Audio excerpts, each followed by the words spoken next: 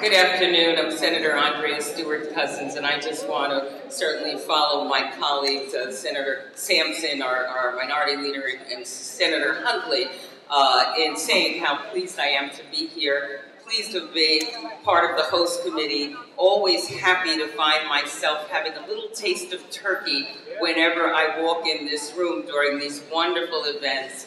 I'm from Westchester. I have a wonderful, vibrant Turkish cultural center in Westchester, and I'm sure they mirror what happens with all of us throughout the state. There is no end to the education, the friendship, the making sure that we understand what the values are and finding ways not only to reach out to us as legislators, but also to the community at large, whether it's helping with hurricane relief, whether it's doing fundraisers, for whatever the project is, the Turkish community is there. So I want to thank you in all of your endeavors for being so clear about your mission to educate and to make sure that we're all involved, because together we all make for a very, very bright future. Thank you so much.